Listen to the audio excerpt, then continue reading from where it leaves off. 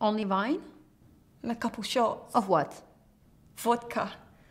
Do you want me to remember what fucking brand it was? The reason I'm asking is because I want to specify your level of intoxication and how it affected the state of your mind that night. Fuck off!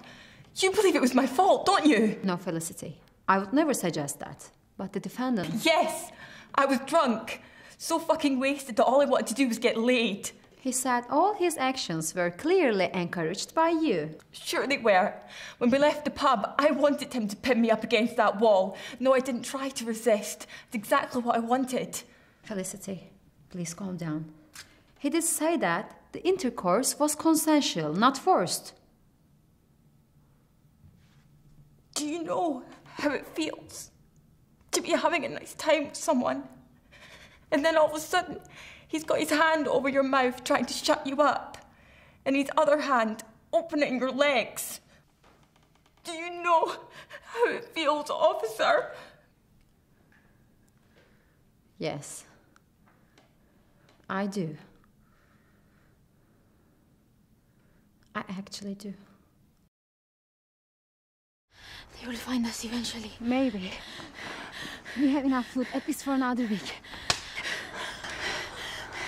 You know I can't keep doing this shit anymore. Mina, we don't have any choice, either of us. Okay? You know what they will do if they catch us. So there's no choice for us, okay? Either of us. So we should go.